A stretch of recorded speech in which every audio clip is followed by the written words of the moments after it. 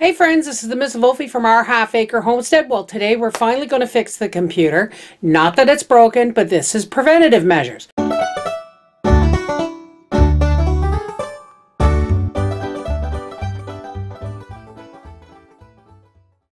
We're going to replace the thermal paste between the heatsink and the CPU.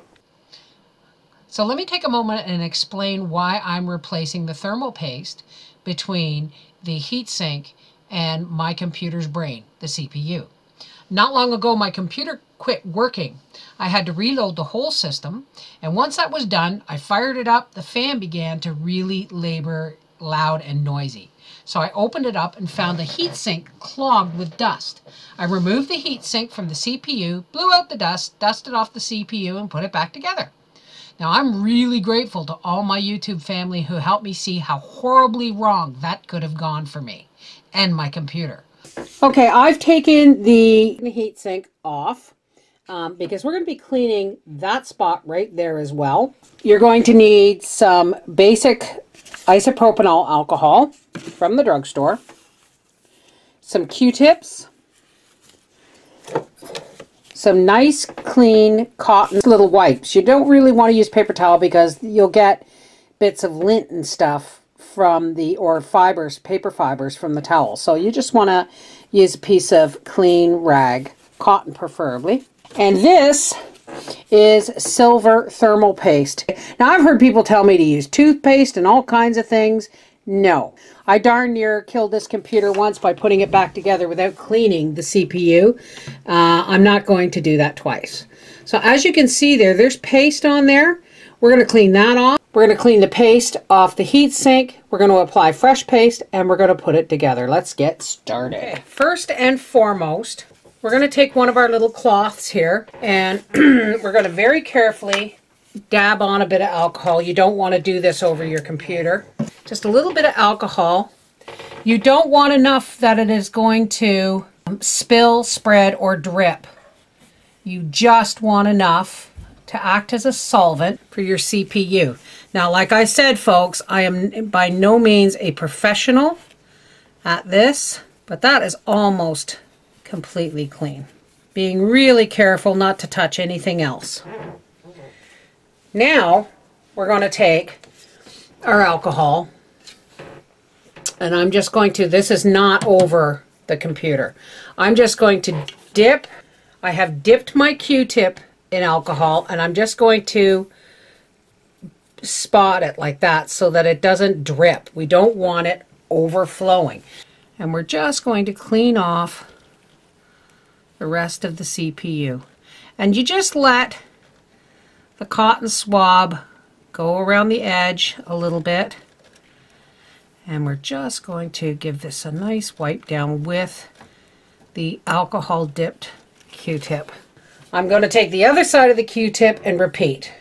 Again, blotting the alcohol-soaked Q-tip on the rag so that we don't slop any alcohol onto this. Okay, now let's do the heat sink. Now again with some alcohol. And like I said, it's just enough to soak the cloth but not to drip. And we're just going to wipe off the base of our heat sink here.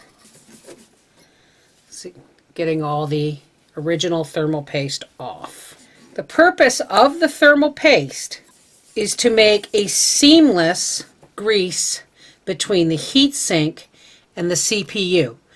Why? Because we want it to be like one. And what it does is allows no air between the CPU and the heat sink. If air gets in, then this heat sink can't properly absorb the heat from the CPU and just be dispersed by the fan.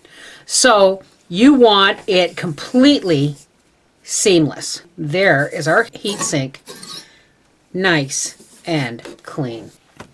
Okay, on with putting on the paste. Okay, here is our silver thermal paste.